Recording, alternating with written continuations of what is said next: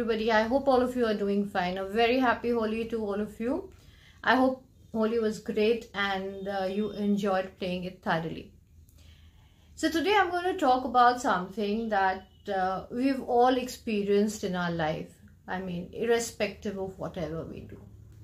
And we somehow, though it is very important, we somehow tend to overlook this skill. And it is a soft skill, of course.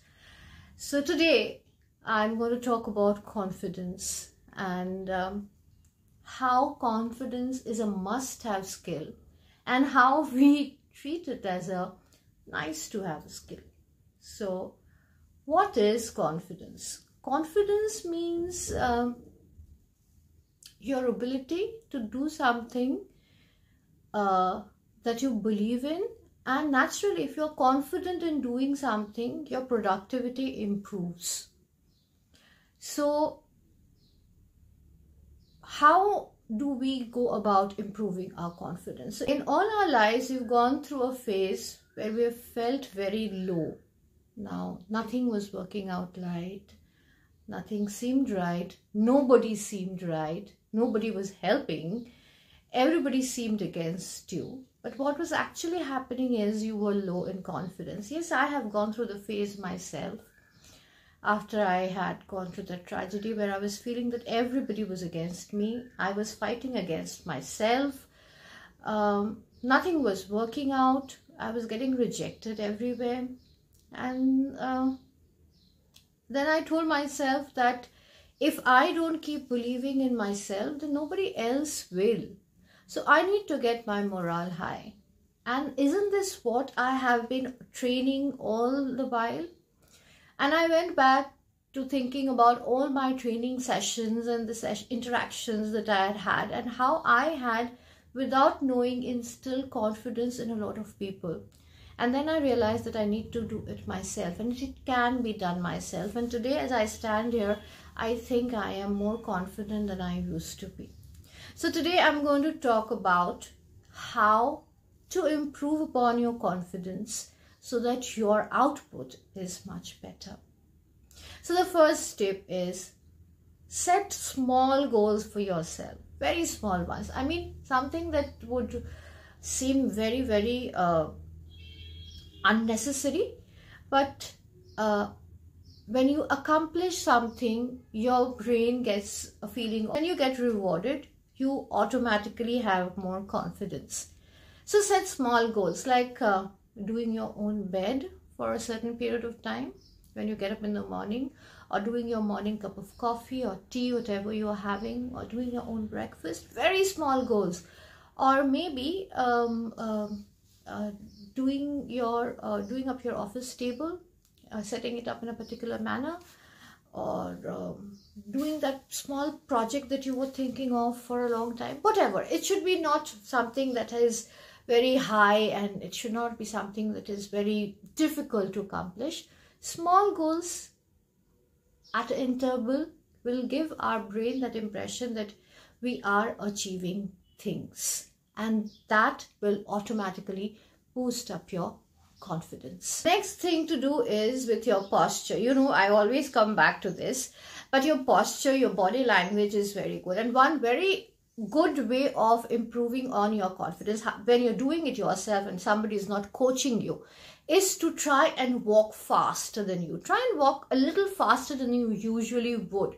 A slouched way of doing it, a slouched way of walking or a slouched way of standing is not always very healthy for yourself. So when you're standing straight, walk automatically. If you try and walk faster, what happens is you than your usual gait, you always stand up taller. You will have your shoulders back, your spine is straight. You tend to give a stature that you are a very confident person. Walking is and I think the reason why I'm standing here and doing this video today, I usually sit and do my videos, is so that I can speak more confidently today than other days, and you can probably see the difference and maybe comment in my comment section. So yes, walking a little faster than you usually do, it improves your confidence. And if you are talking over the phone, how do you let the other person know that you are a very confident person? One very good tip that I have for you is try talking to the person walking. When you're walking, try walking up and down and speaking to a person. You will sound more confident. Try it and do let me know. Okay, point number 3. Speak slowly. Now, people who speak fast, they often do that, are a little confused as to people will not listen to them. That is why they talk very fast. But when you talk slowly, when you take it slowly, when you have a constant pace in your voice, you automatically show people that you are in a position of power.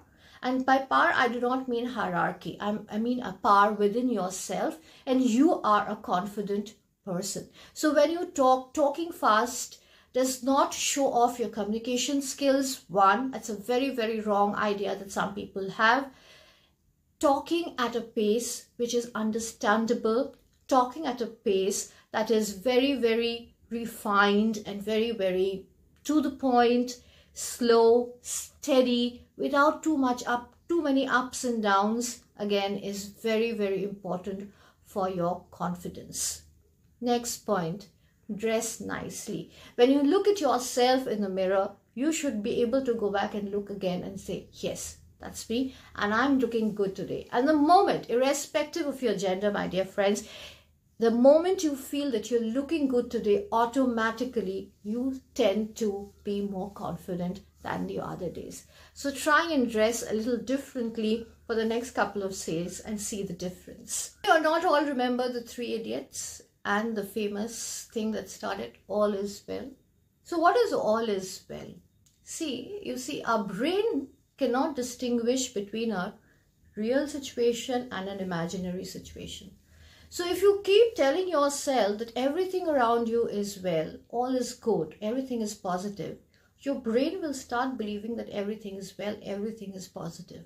And that is when you feel positive, your brain is not in a flee mode, it is in a stable mode. And when your brain is in a stable mode, you feel more confident. So keep telling yourself that everything is good with me. Yes, today might be a bad day, but tomorrow I will get over it. And today, by the end of the day, I will try my best, what is within my control, to understand. So when you're telling yourself all is well, try and identify the obstacle. Identify what is it that is not helping you feel all is well.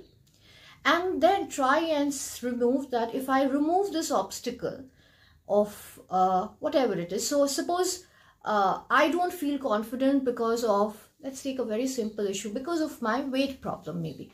I have a weight problem, so I want to be a particular size and I'm not a particular size. And I feel, I don't feel so much confident because I am not a particular size, which I think is very acceptable by the social standards that I live in. Now, suppose, so being a size this is the obstacle. And so I should tell myself, Rashmita, if you are a size this, then what happens? So if I tell myself, if I am a size S, what will happen?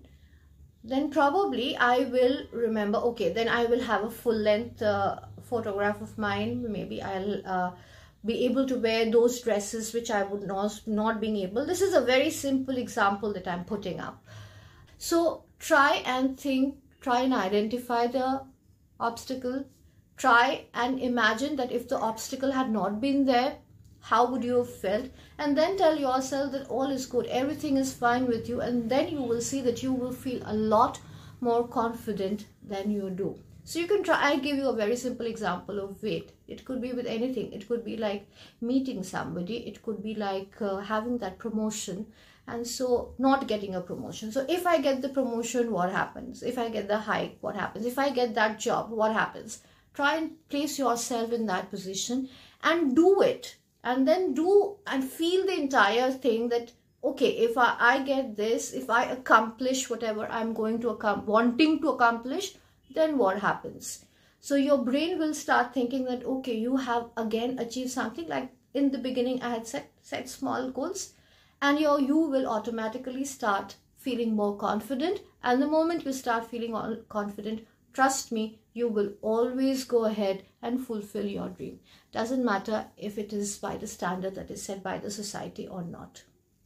Okay, next, try and be a front seater, whether it is the office meeting, whether it is you're in school or college.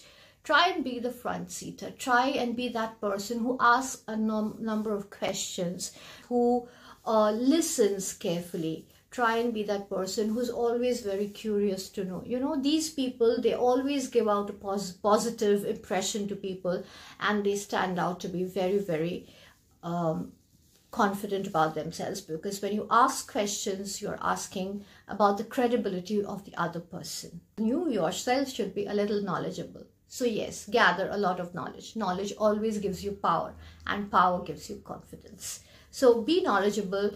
You should be able to be up to date about what is happening around you, so that you can start a conversation then and there, or be a part of conversation that is happening anywhere.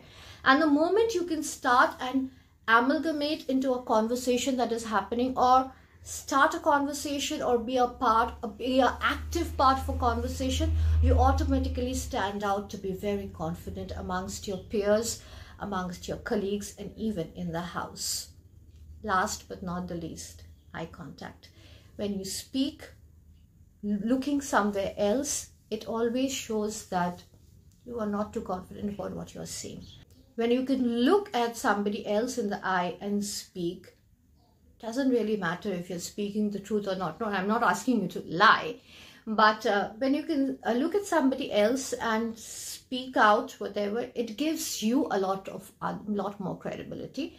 And not many people can hold eye contact, you know. It is very difficult. It is something that you think that you can do, but when you actually try to put it to test, it will be a task, I'm telling you.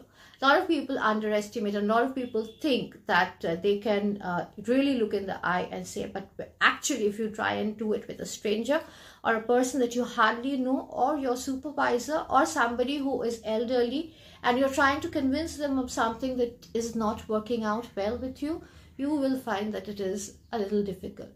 So if you practice all these things, you will definitely stand out to be more confident.